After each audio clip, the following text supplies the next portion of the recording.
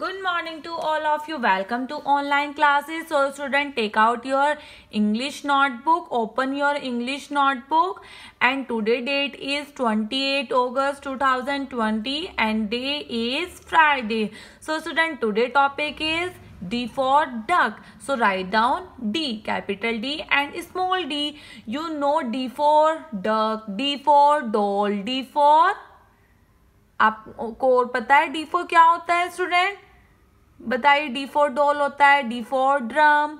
So write down D like this, capital D and small D, capital D and small D, capital D and small D, capital D and small D.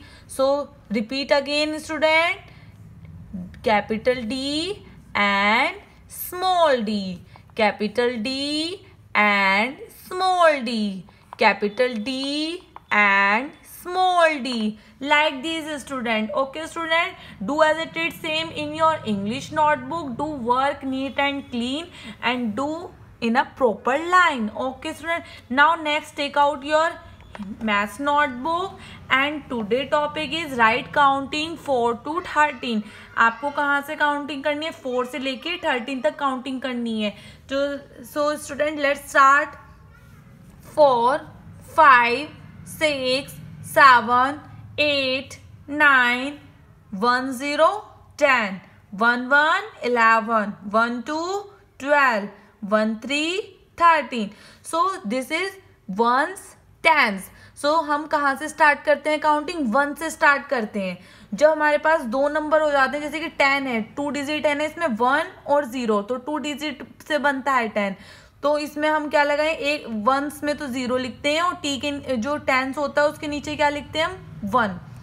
Like the जैसे मैंने किया हुआ है. आपको do as it is same करना है. Okay student, चलो let's start counting. Right counting 4 मैंने कहाँ से स्टार्ट किया है? वंस के नीचे से, क्योंकि ये 1 नंबर है. 5 यहीं से काउंटिंग स्टार्ट करते हैं बेटा. 6 7 8 9 10. देखो मैंने 10 कहाँ से लिखा है? 1 टी के नीचे, ओ के नीचे क्या लिखा हुआ है? 0. 11 12 13.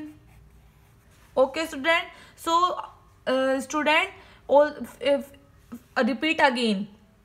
4 5 6 7 8 9 10 11 12 13. So student, do as it is same in your math notebook and also learn it 1 to 13 counting. Okay student, and thank you and have a nice day.